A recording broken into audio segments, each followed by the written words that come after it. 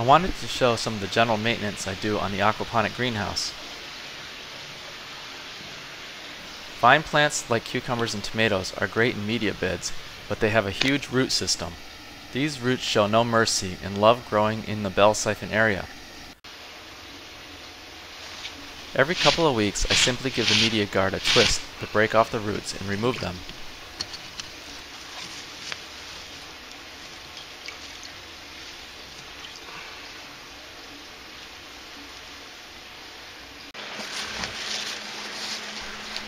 To help prevent disease, I pick off the dying leaves and sweep up the old blossoms.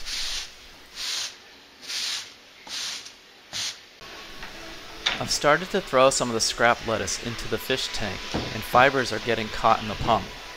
The pump can easily be detached and the debris can be cleared from the intake screen. The fish waste hasn't been a problem, just the lettuce.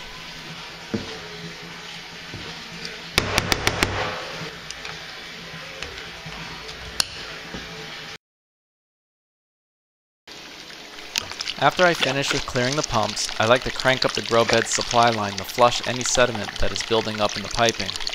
I don't think it would ever clog, but it's nice to know it's running as efficiently as possible.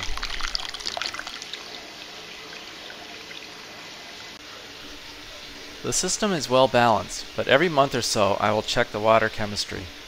I usually have a low stocking density, so the nitrates tend to be lower than they should be. The plants seem to be producing well, so I'll keep it as is for now.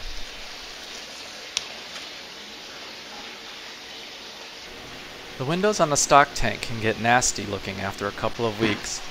Usually there is very little algae and it's mostly the good bioslime. Cleaning the windows isn't really necessary and is just for aesthetics. A few wipes with a hand brush mounted to a broom handle works well.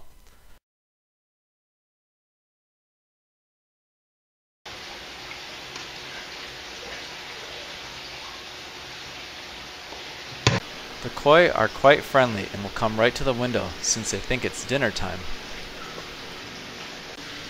Thanks for watching. Don't forget to like this video and subscribe to this channel. Also join us on Facebook for more great information.